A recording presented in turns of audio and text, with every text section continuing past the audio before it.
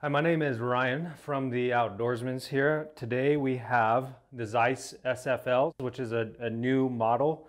They are offered in two different sizes, the 8x40s and 10x40s. The great thing about these is that they are based off the SF, which was a dual bridge design binocular. In order to get it a little bit smaller, more compact, goes back down to a single bridge. So I like that just for hand holding. It's just smaller, more compact. It's perfect for archery hunters. Someone that doesn't want to, carry a big pair of binoculars but still get awesome quality.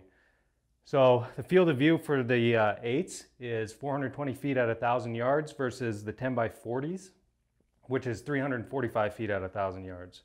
So in my head, I'm going with the 8s all day long because I care about field of view. So these are priced, to me, in a perfect price range. There's not a lot in that price range, but they are $1,800 for the 10x40s.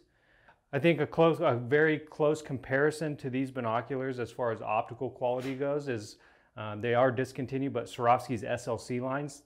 They had the 8x30s, they had 8x42s, 10x42s. Very, very close to those, if not maybe just a little bit better. So for everyone that was a fan of those, these things are going to be the ticket. They are tripod adaptable.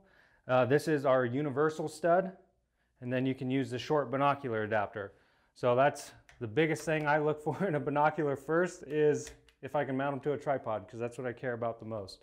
After taking these out in the field, the general consensus is that these things are really impressive, and they do stack up well against other similarly priced optics and even the higher price models. If you have any other questions, just give us a call at 1-800-291-8065.